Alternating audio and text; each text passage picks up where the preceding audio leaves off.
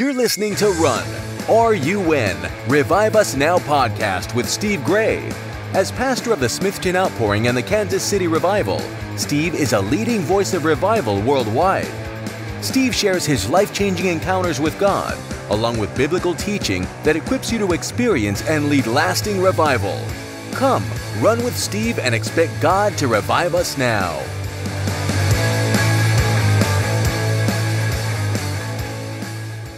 Hello, everyone, and welcome to the Revive Us Now podcast. I am your host, Steve Gray, where we're going to be talking about everything I can think of to share with you about revival and the move of God, the presence of God, getting God to really come down and manifest himself in our churches, in our homes, and, of course, the nation and the world. And today we're going to be talking about living a debt-free life. Now, you might think, what has being debt-free, have to do with revival? Well, just keep listening, because it has everything to do with it. It has everything to do with it.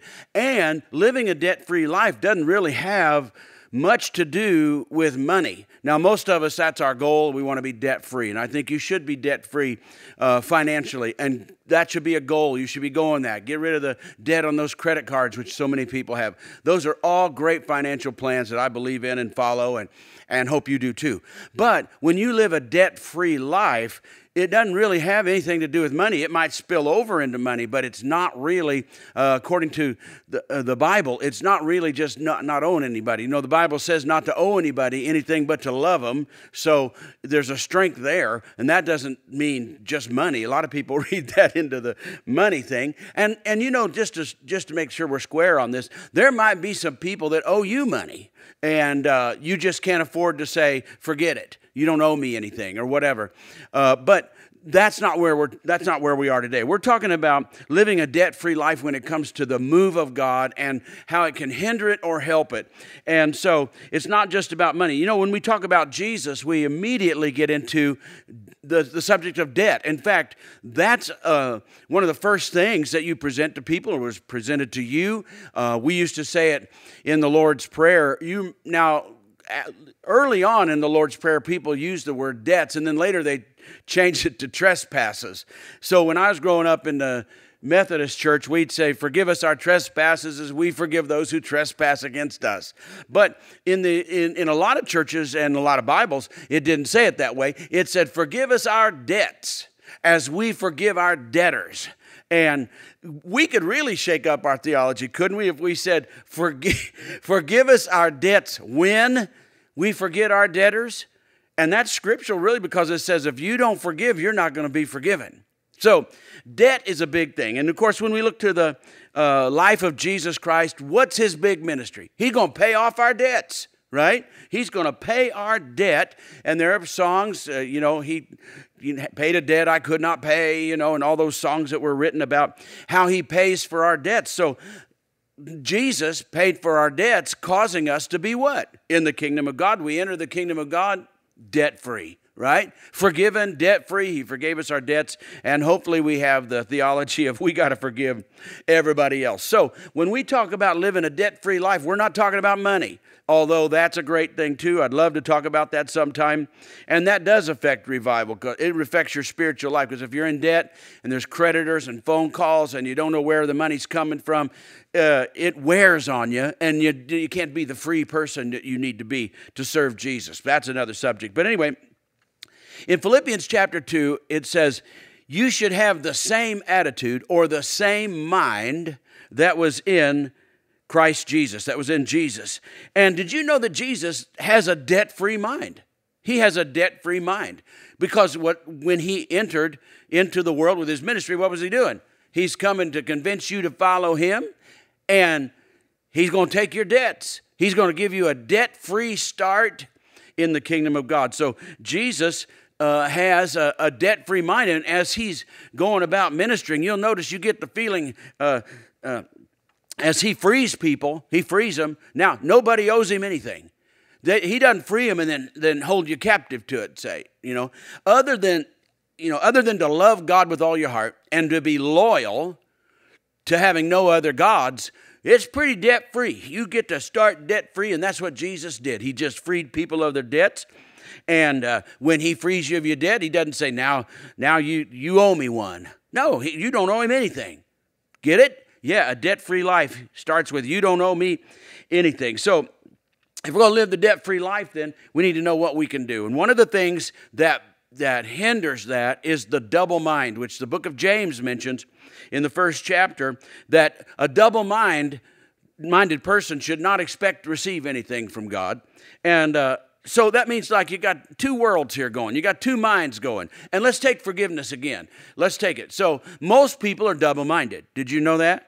Well, that's what hinders getting what says don't expect to get anything from God. It makes you unstable. Why? Because let's take forgiveness, like I said. Okay, so you forgive and you go, well, I've forgiven a lot of people. But almost everybody that calls themselves a Christian has some people they haven't forgiven. That's double-minded. Forgiveness, unforgiveness is going on at the same time. Most people think they're humble. Well, they may not say it to you, but in their own minds, say, well, I'm a pretty humble person. And then at the same time, they get caught in pride. So there's humility and there's pride going on at the same time. One mind is humble, one mind is prideful. And the other is love and hate. A lot of people love a lot of people, and then they hate a people, or they, hate might be too strong, but they just don't like them and they despise. Love people and despise other people, or judge other people, or look down on other people. And that's just shouldn't be. And so it causes you to be unstable, unreliable. And so we need to free those people. And so the beautiful thing about Jesus is he's so dependable. Jesus is dependable. He's not unstable. Why? He's single-minded. He's single-minded. He's always the same. And how every day you get up, you want to talk to Jesus. He's going to be same Jesus today as he is tomorrow. He's single-minded. So you can begin to see the power of doing this. And it's even going to get more powerful in a minute. But along with that double mind, see, that's a world culture thing. In our culture, in our social structure, in our culture, double-mindedness for the Christian, I'm talking about believers, is just accepted. You can go to, I don't want to name names. I wouldn't. You don't need to either, but you can sure think of them. Go to the social media, wherever you want to go social media, and go look at most people's pages, not the people really trying to do it right, but just most people who would probably go to church, church folks. And you'll see there they got people they love, people they like, people they dislike, people they banned, people they argue with, people they look down on, people they call them names. What? How can fresh water and stale water come out of the same faucet? It's either fresh water coming out of the faucet or it's stale. It's bad. But we go along with that. We just sort of expect it. Yeah, there's a little bit of good, there's a little bit of bad, there's a little bit of good in everybody, and then there's that side of everybody. Well, that's double-minded. That's what Jesus wasn't. And so that's the world pattern that has struck religion, struck church. And so the Bible teaches us not to conform to the patterns of this world. Don't conform to that. Well, that would mean this double mind and a debt-free life, everything we're talking about. And so basically it says, now listen, here's the kingdom of God. Don't conform, but be transformed. Don't conform, be transformed. You should be transformed. Well, what happens when you're transformed? He said, how do you get transformed? He says, you get transformed by renewing your mind. Well, if you renew your mind, that means you're not going to be double-minded anymore. You're going to be single-minded on God. Everybody's going to know who you are when you walk in or you come home. Everybody knows who you are. You're not up, down, and sideways. Nope, you're same. You're single-minded. You're stable. You're dependable. You are who you are.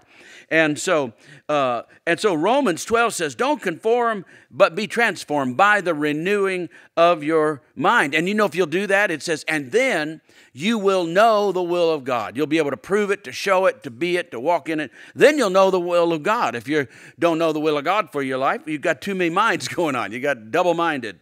And you got to settle down to the single mind and be transformed now. If you want to change the way you act, you got to change the way you think. And so that you'll know what God's will really is. So now back to this debt-free stuff, because that's what we really want to talk about. The renewed mind is a debt-free mind. Let's talk about relationships, all right? So this is most people, all right? Most people I meet, this is where they are, okay? They are I'm searching for who I'm supposed to be. I remember graduating in my year, when I graduated, I was in high school and graduated, and it was everybody, including myself. Everybody went to find themselves. I did the same thing. I was 18 years old, graduated from high school. We all loaded in the car and took off and don't even know where we were going to find ourselves. Now, some years later, I'm 23 years old, I realized I was going the wrong direction. The Bible says I'm supposed to lose myself. I lost all those years trying to find me.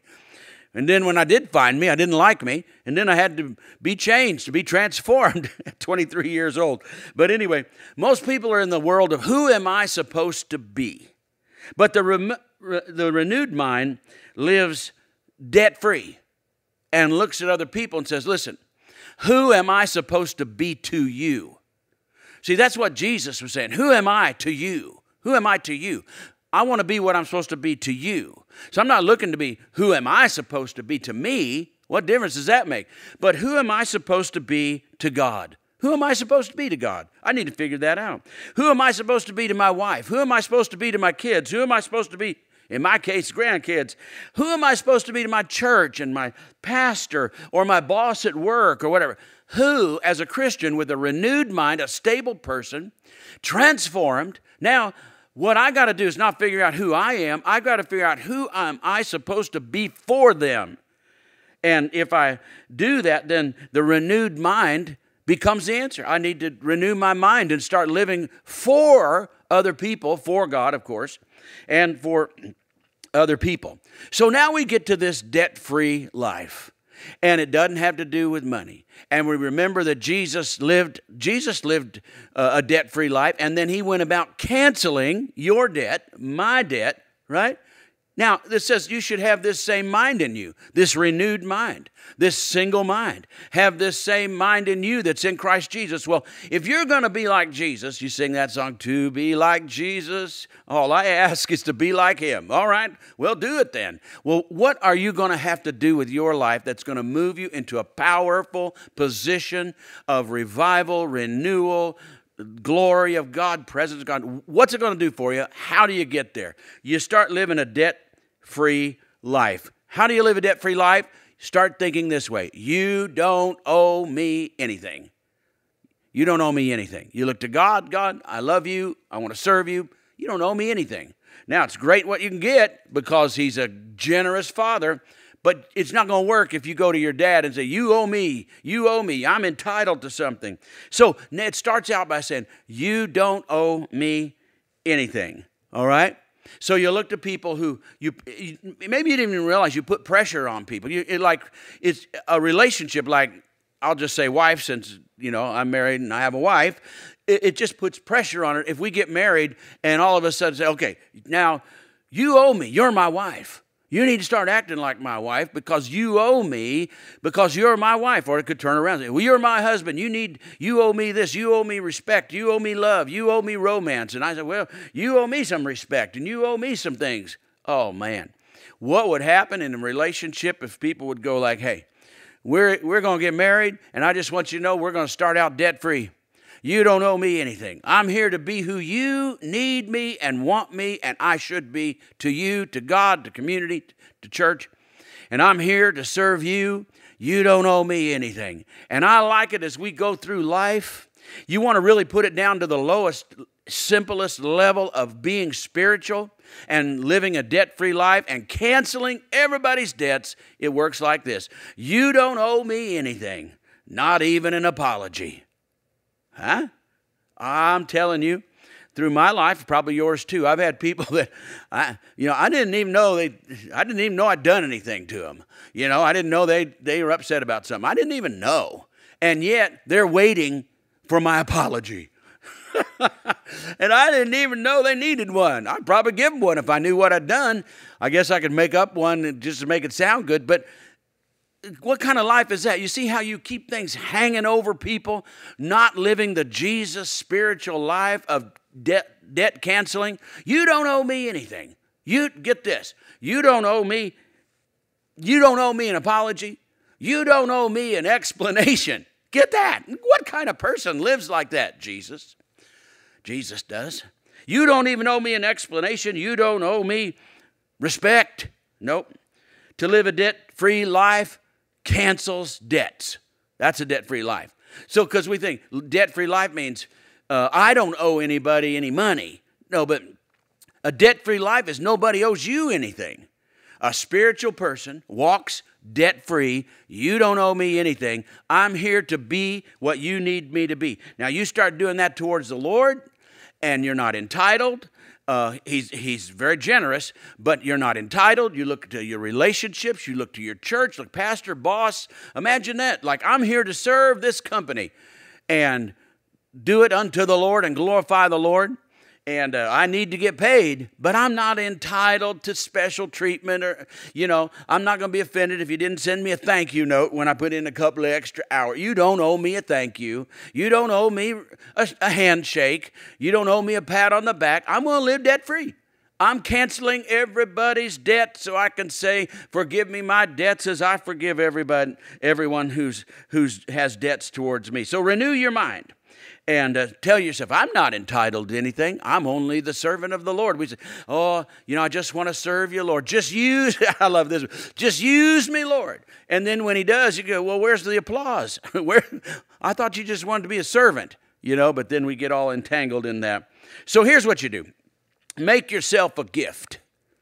Because, you can be blessed. God will bless you. God's so many blessings, and you'll get blessed. But if you turn yourself into a gift, that's what Jesus did, right? And Paul let us know that in our theology. This salvation is what? It's a gift. Jesus is a gift from God. And if I'm going to be a gift to you and stay a gift to you, then I can't make you owe me something. If Jesus is going to be my gift and salvation is a gift, then it needs to stay a gift. And then I serve him because I want to, but he's not saying, you owe me, No, he deserves it. Yeah, because he's so great, I want to serve him. But I got to change my thinking, I'm debt-free starting out with Jesus. You need to let people be debt-free starting off with you. You want to have a great move of God? You start living a debt-free life. Cancel everybody's debt. Nobody owes you anything. They don't owe you an apology, explanation, nothing. You're here to serve the Lord and to serve each other. Well, so glad you could join us. I hope that meant something to you. It's been life-changing for me, and it is the road. Forgiving people. Have you forgiven everybody? If you want to hear about the Welsh revival, they said, do you want a revival? Have you forgiven everybody? Debt-free living, that's the way to go. Well, thank you for joining us, and we're just continuing to pray, Lord, rend the heavens and come down. Till next time, bye-bye. Thanks for listening to the Revive Us Now podcast with Steve Gray. Push the subscribe button so you don't miss an episode, and spread the word on social media. For more episodes and resources, go to reviveusnowpodcast.com. Until next time, keep on running for revival.